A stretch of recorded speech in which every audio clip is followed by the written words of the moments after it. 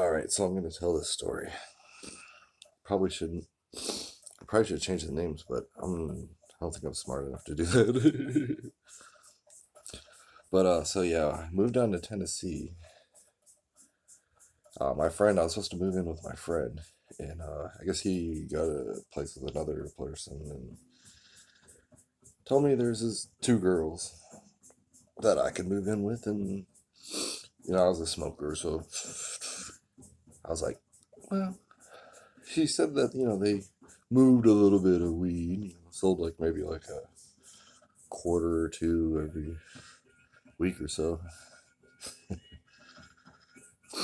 It'll end up being a little bit more than that, but we end up getting raided, but that's not part of the story. I just want to talk about I wanted to make a song about this.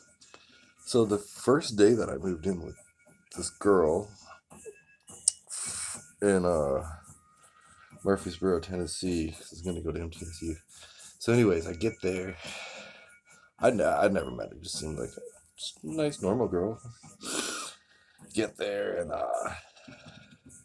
move in, everything, and then this guy named Gooch comes over. And this guy named Gooch, he's just got the glasses, golden glasses, gold chain. He's just larger than life. And he's got these like henchmen with him, and they're like no limit soldiers. They have to like keep their head down and like their hoodie pulled over their face, and they got their chains hanging down. Supposedly, if they show their face, that's it for them. They're not allowed to show their face.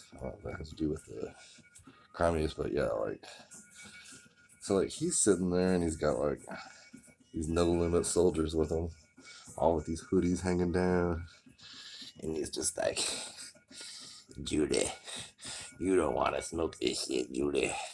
Judy, I rolled up 13 blunts this morning, Judy, and then I've been riding around smoking all day, thinking about you, Judy. But I saved the best one for you. But I put a little something in it, a little bit extra.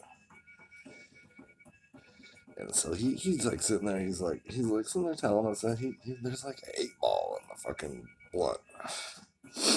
And I had not smoked in like a week or so.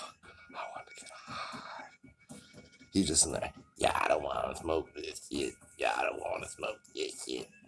I rolled up 13 of these, or 13 blunts, and then I put an 8-ball in this one. And I saved the best one for you, Judy. Judy, you don't want to smoke this shit, Judy. And he's just sitting there like, who is this guy that you just moved in? It's like, it's a white Eddie Murphy. He even got that gap and everything. And he's like, well, I ain't trying to fuck with you. He's one of the motherfuckers that just pop out of the bush. You be coming home from the club one night, and this motherfucker just pop out of the bushes and yeah, he thought I was like some serial killer. Just popped up out of nowhere down south. Anyway, so anyway, back to, you don't want to smoke this shit, Judy. Judy, you don't want to smoke this. And I'm just like, smoke that shit, motherfucker. Smoke that shit. I want to get high. He's like, oh, man, you don't want to smoke this, man. You don't want to smoke this, man.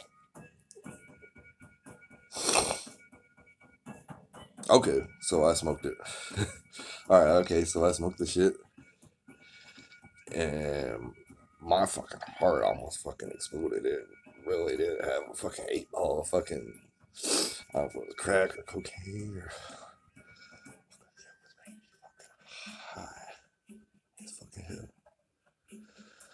But yeah, I wanted to make like a song like, Judy, you don't want to smoke this shit, Judy. He's gotta have an 8-ball of cocaine. Judy, you don't want to smoke this shit, Judy.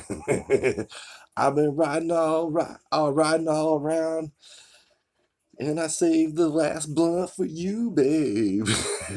But Judy, you don't want to smoke this, Judy. Hey, Judy, you don't want to smoke this shit, Judy. Anyway, my heart about exploded. Yeah, it just turned out. And I'm getting the hell out of there. It was crazy. Got out of there because it was crazy. We got raided by the cops, the DEA, and all that shit. But yeah. But I got the fuck out.